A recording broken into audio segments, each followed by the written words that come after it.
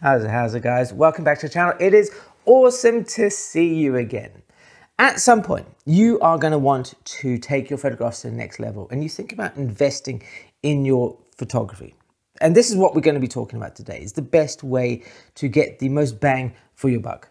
At some point, you will have thought, oh, do you know, something is holding me back in my photography. And often the thoughts turn to maybe it's the lens that I need, or, you know, a new camera possibly. And of course, the real issue with this is that some of these things cost, well, they cost a lot.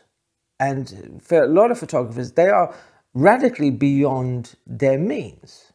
But there is a way, there is a far cheaper way of being able to improve your photography without throwing thousands of dollars at new equipment. The first investment is, well, it's in books. And books aren't just expensive monographs of photographers who you must treat with reverence and, you know, and be very careful with because they have, well, they have an inherent value to them. I'm talking about cheap books like this, right? This is the Photographic Guide to Composition, Guidelines for Total Image Control Through Effective Design. Now, that's not going to fly off the shelves, I feel, but that's the point. This book on Amazon cost me, you know, maybe 10 quid, if that, something like that. And the beauty of these things is that, you know, then, you know, you can flick through them and they've got, you know, ideas for creating depth in your photographs, that they have, you know, examples of things like distortion. Now, that's my South Africanness coming through. These are great because you can actually sit with them and you can digest them at your leisure.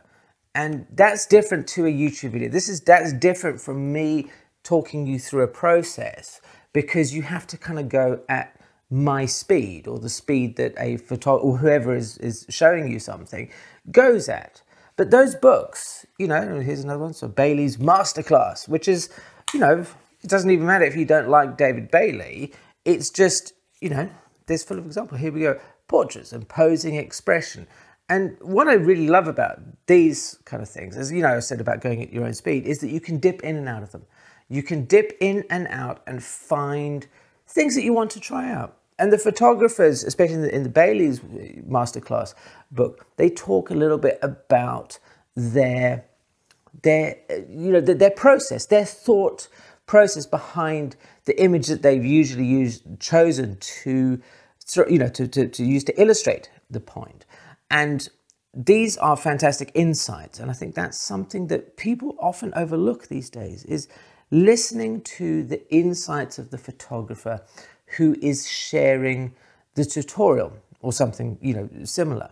Regular viewers of the channel will know that I am a big fan of a huge number of photographers. And I was lucky in so much as I got introduced to a lot of photographers by being at art school, and then also meeting in real life and being friends with a great number of people who were deeply interested in photography. But if you are not around those kind of people, if you are new to photography, then it's very difficult to find photographers whom you can be inspired by. And, you know, and maybe say, well, you go to Instagram or you go to Facebook and stuff. And that's okay.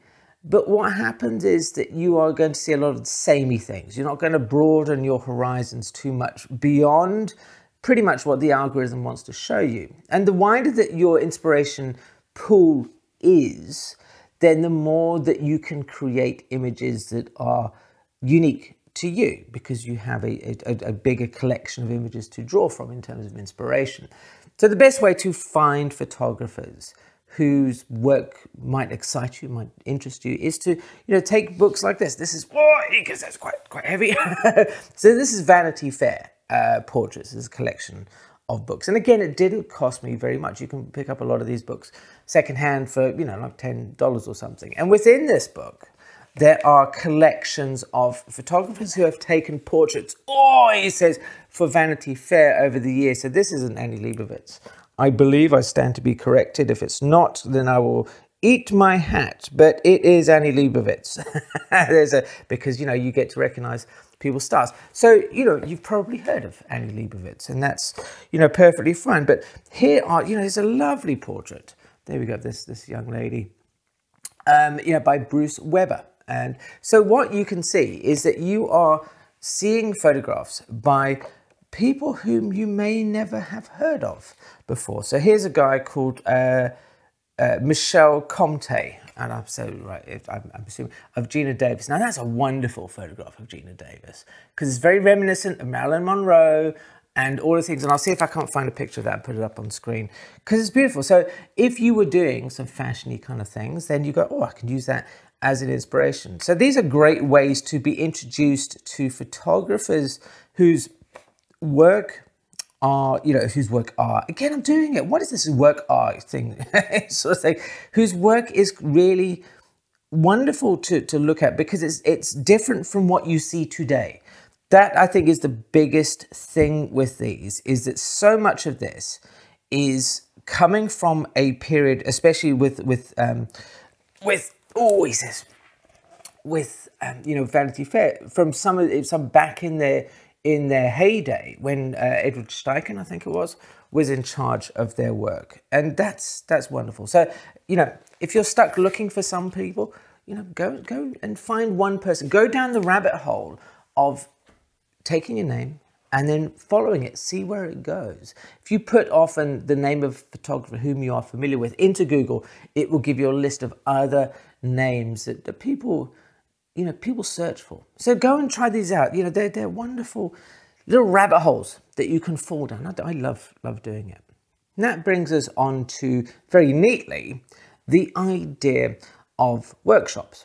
Physical workshops where you go and a photographer shows you how to do X, Y, and Z things. Now, back in the day, there were workshops by the greats of photography. I remember seeing an advert in a collection of Aperture magazines. Aperture was a magazine from like the early 1950s, somewhere around there. But there was an advert for a workshop, a weekend workshop in Aspen or somewhere like that. And it was Ansel Adams, Minor White, Imogen Cunningham, I think Dorothy Lang was in there, a Robert Capa was on there, but his name had been crossed out, so I think maybe he pulled out the last one. But can you imagine going to a workshop of that caliber, of those kind of photographers? Even if you've never heard of these photographers, trust me, they are some big names. They are some important names in photography. And there are workshops similar to this that you can find. Now, admittedly, a lot of them, especially with the big names, are online things. So you can't get the real benefit of a one-to-one or an in-person workshop, which is speak to the photographer. Speak to them and find out why they are taking their photographs. Don't just slavishly copy what is they're doing. Because often at these workshops, they'll say, well, here's a model, or here's a thing, right? And this is the setting, so go and shoot what I see. Ask them, spend time talking to them rather than taking photographs. Say, what motivates you to do this? Why this particular spot and not the spot over there? And that's such a great way of really getting the most benefit for these workshops, because some of these workshops can obviously cost you a fair amount of money, but they are an investment that is going to reap benefits for the rest of your photographic journey, unlike a lens or a camera. Up until this point, we have talked about famous photographers, photographers from history and, who've been at Vanity Fair and things like that, people would kind of know. But what about the hidden gems, the gems that are less obvious, that they're flying under the radar? Well, there are places like Behance and whatnot in the modern world where you can go and look at photography and get inspiration from there. These are people who are creating work that goes beyond, I think, the Instagram-y kind of world of things. And it's a great place to find inspiration. And then back in the very pre-internet days and what have you, there were these books called the Creative Talent Sourcebook. So like this. So this is a book called The Alternative Pick. He said, throwing it up so it's completely out of focus. Right. So these were books that would be sent off, or put better, art buyers and creative directors and what have you. They would buy, and they would be flicking through them, And when I show you some of these images, you will think that's exactly the 90s. I'm just going to flick through to the photography part. And so basically it's just a little source book, there we go, of images that photographers have paid money to put in there. And, you know, if you just flick through. So these are a lovely little time capsule of the kind of photography that was being created, and maybe I can get some better pictures of it. Look at this. I'm just throwing things all over the place. You know, these are images that were being created at the time when I was learning photography, and the names of the photographers have slipped away. I think there are, you flick through it, occasionally there's one name that you go, oh, I recognize that name. But for the most part, they were just working photographers who were creating work, and this was their best work that they had paid money to put into here. So it is different, and it's completely outside of what is, let's say, the norm today. Now again, these creative talent source books, the alternative pick, whatever, you can get them on Amazon. They're not particularly expensive. In fact, they're not even expensive. They're, you know, a couple of coffees would cover the cost of that book. And again, it's something that you can pick up, you can flick through at your leisure and sit and digest the images and hopefully get some more inspiration. So these are all great ideas. I think they're wonderful ways of investing in yourself that are going to pay dividends far down the road, that are not costing you a huge amount of money, because let's face it, you know, photography is an expensive hobby, but it doesn't need to be. So we talked about workshops, about physical workshops, and I mentioned briefly about a lot of online things, and it reminds me of a thing that I heard recently, which I'm going to ask you to help me with, because you've watched the video for this long, so I think you may know, right? Is in researching a lot of things about, you know, how to improve your photography and educational sides, I came across a correspondence course called The Famous Photographers, which I believe was in the 1950s, 1960s, 1970s, where you sent away and you got a binder of well, lessons essentially from, and I can't believe it's like Irving Penn, Richard Avedon, you know, all the greats, and I'm sure there were names that escaped me. And I can't seem to find much information about this online. So if you seem to remember there was a, you know, this correspondence work, please let me know, because I would be fascinated to see it. And what was even better is that you got to create images based around what was it called? You know, the lessons. And then they would send it back, and they would actually, you know, they would have a look at them and go, you know, come back. So Richard Evans says this is crap. and waited to burst your bubble on that one. Look at that, I got a letter from Richard. You know, but those things. So in the modern world, these do exist. They're obviously, you know, you can go online. The Masters of Photography, they have I think they're kind of a similar modern day equivalent. So they talk about Albert Watson, they talk about John Meyerowitz, and they, you know, all sorts of people, and they talk you through their processes. And again, this comes back to the idea with the workshops, is what insights you can get from listening to people. You're going to find far more that's going to improve your photographs by listening to these people.